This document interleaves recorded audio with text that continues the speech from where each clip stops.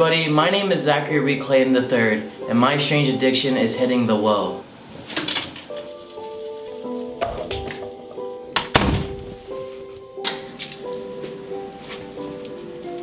So the woah has done so much for me in my life, and it's most definitely changed my life for the better. There's not a day I go where I'm not craving the feeling that the woah gives me inside of my soul.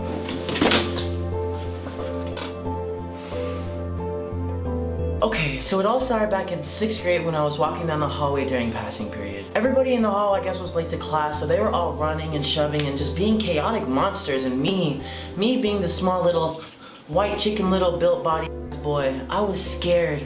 I was petrified. I just stood to myself and I stayed to the edge of the hallway and I just avoided all the big cyclops monsters pushing out of the way. And I was so scared that day that I didn't even realize that the cutest girl in school that everybody at Hernandez Middle School had a crush on and knew that that ass was banging. Everybody knew this and I was just so scared I didn't even realize it until one moment when she dropped her books right in front of me, just dropped them. And she obviously had to bend over to grab the book. So when she bent over, I was just there and I was just like, and when she had dropped over, like, it was this weird, strong, powerful feeling that literally, like, it took over my body and soul, and I couldn't help but to whoa in the moment. And that day, I wasn't too sure what had happened and, like, what exactly that whole was, but it was a feeling that I knew was undeniable, and I knew that I would never, ever be able to forget about it. Ever since that day, hitting the woah has taken over my life. I hit the woah when I first wake up in the morning, when I'm taking a shower, when I'm cooking goddamn flapjacks on the skillet,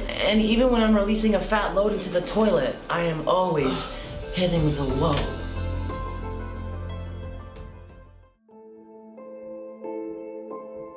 Now, the only downfall about this whole situation of me hitting the woah is I've lost a lot of friends to this. I literally tried convincing them that this was something out of my control. No matter what I did or what I said in my prayers, I could never get the woah out of my soul.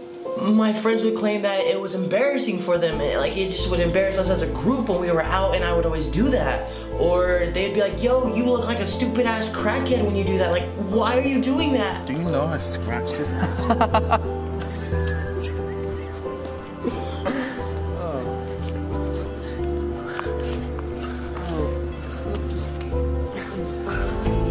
And after that, they completely vanished, blocked my number, and I never saw them again. Hold on, I need a moment, It's okay. If it makes you happy, that's all that matters. It's okay though, because ever since that day, I've picked up a new group of friends that love me and appreciate me, and not only me, but the God woah!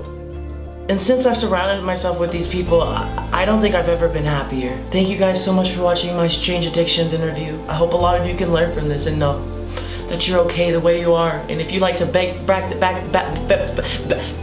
ass up and whoa, you back that ass up and whoa, baby, for real. Oh, by the way, I still don't have pants on, but it's okay. Coming next week on Strange Addictions with Zach. I really just don't know what it is about socks, but something about socks really gets me going.